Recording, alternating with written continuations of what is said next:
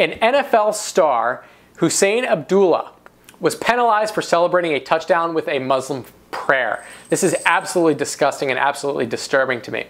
Devout Husain Abdullah earned his team a 15-yard penalty in an NFL game last week, but the NFL is now criticizing the referee's decision to punish him for praying.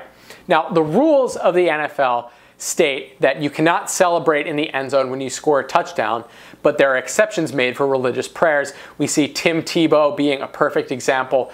And generally, Christianity in the NFL is something that is widely accepted and tolerated, if not encouraged.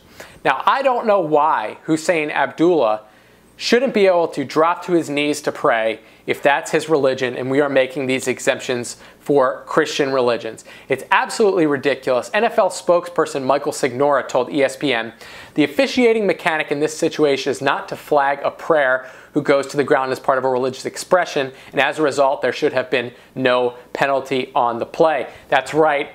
Absolute social media frenzy broke out, and frankly, this Islamophobia has got to stop, folks.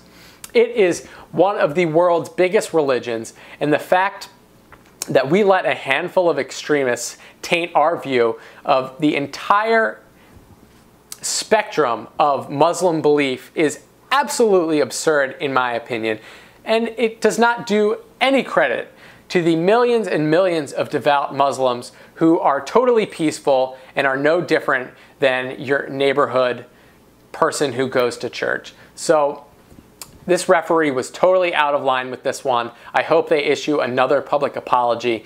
I want to know what you have to think about it. So write a comment in the comment section below, and don't forget to subscribe to The Fowler Show.